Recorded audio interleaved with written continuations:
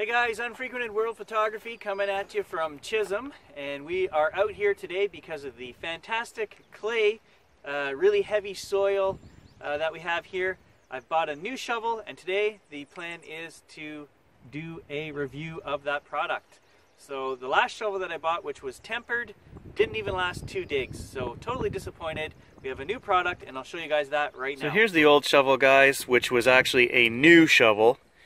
And you can see right there, it cracked after about, I don't know, 2 days of use. So completely useless, waste of 20 bucks. So here is the new shovel that we've bought, guys. It's the Little Digger.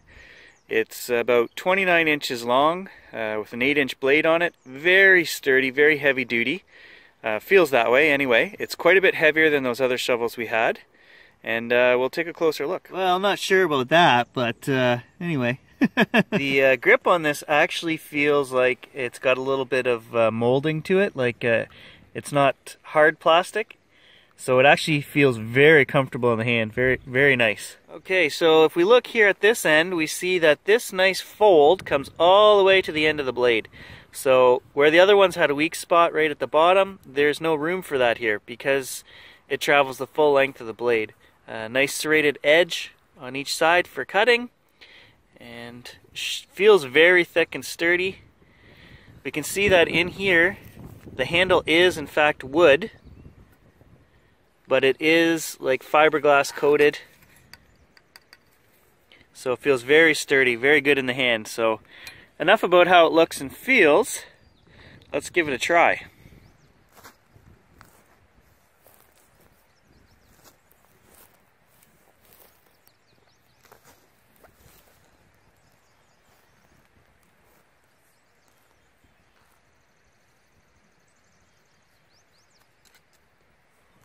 Well, I can say that there is no flex in this thing at all. It's nice and narrow, so you get a much more controlled hole.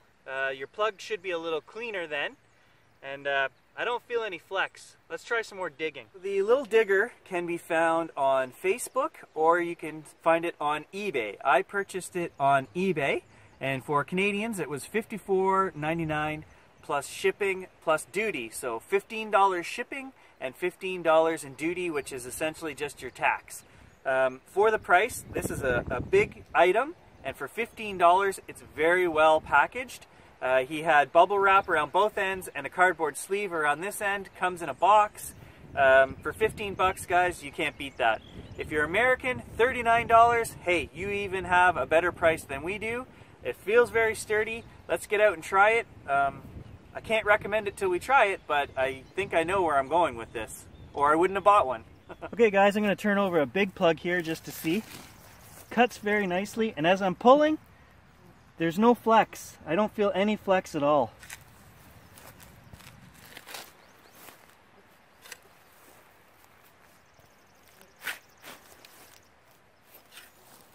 You can get a very controlled dig with this.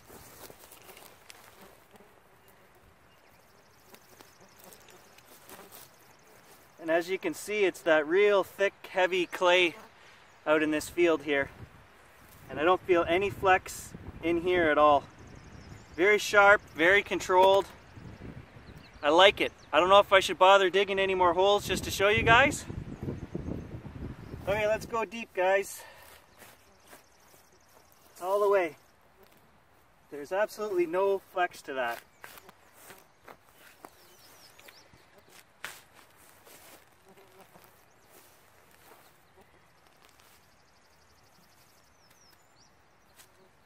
Very sturdy. Well, there's a testament to the new digger, guys. Little Digger. I actually caught the edge of this by accident when I was trying to lift the plug out, and boop, quite a bit of force. It caught me by surprise, and I just kind of stumbled into it, and I pried that right out of there. I don't recommend doing prying with your new tools, but other than a scratch on the front here, it came right out. So far, it's looking good for the Little Digger. Well guys, after 15 minutes of digging with the Little Digger, I gotta give it a thumbs up.